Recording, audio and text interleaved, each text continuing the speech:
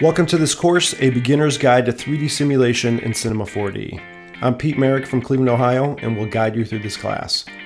Have you ever wanted to learn the techniques used by professional motion graphics artists to create animation?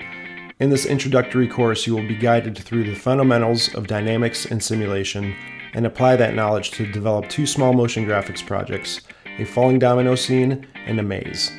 This is a beginner's course, and a basic understanding of Cinema 4D's user interface is recommended. In part 1, we'll cover how 3D simulation and dynamics work in Cinema 4D, the use of Mograph cloners, effectors, rigid body, and collider body tags, controlling simulation with the friction and bound settings, effectors, fields, and falloff.